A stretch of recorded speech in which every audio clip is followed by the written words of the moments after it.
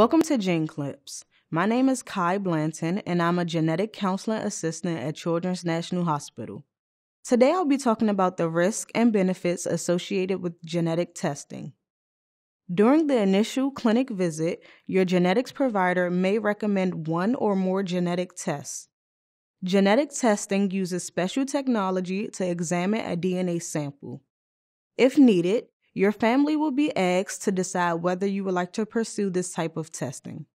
Patients and their families must be fully informed about the risks and benefits. In a pediatric setting, the physical risks are minimal, as the sample collection process is usually a simple blood draw or saliva collection. However, there are emotional risks to consider. People may experience anxiety and stress while waiting for results.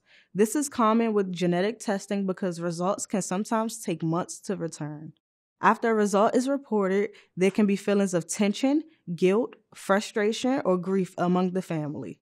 These are normal emotions regardless of how our genetic test results returns. Something else to consider is the cost of the genetic test. The cost varies based on many factors. Your genetics provider will help you find the best route. When a test comes back positive or with a diagnosis, it can provide information that makes you feel empowered.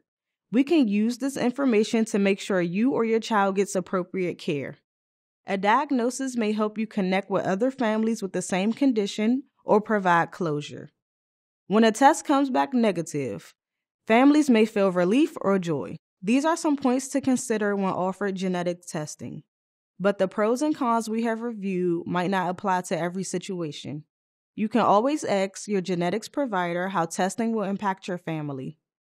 Thank you for watching Gene Clips.